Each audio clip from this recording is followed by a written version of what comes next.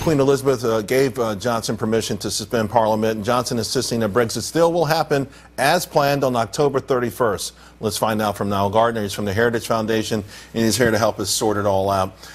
Before we get to the minutiae of all of this, I was shocked at that Piers Morgan tweet over the weekend. Do you think there are enough people in the UK who might have been Remainers but say, hey, this is the will of the people and we're making a big mistake if we don't let it happen? Yeah, I think there are quite a lot of people like Piers Morgan who voted Remain who are now fed up with these efforts to stop Brexit. They just want to move forward.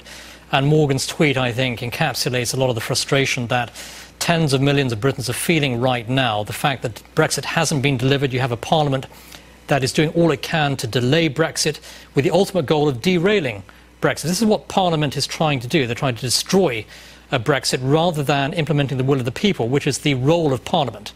After all, 17.4 million Britons voted to leave the EU in 2016. They want to see that delivered. Parliament is standing in the way.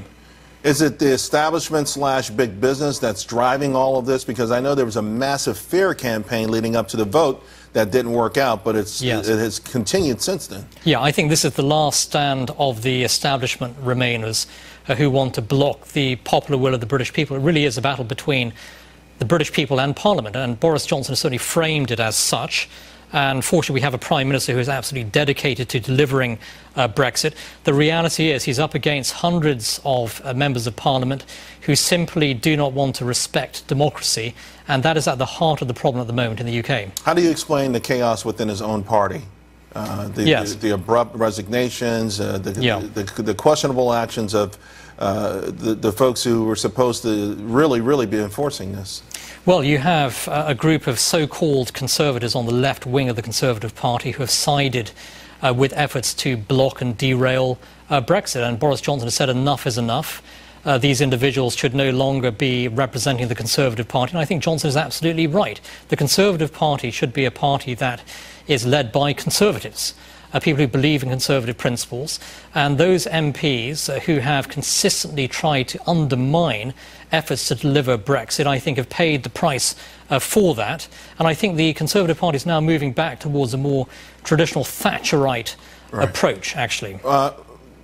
The fact that there's so much anxiety and pressure not to go with a no-deal Brexit, how much leverage has that given the EU? It feels like every time Theresa May made the trip to Brussels, hat in hand, she always came back empty-handed and humiliated.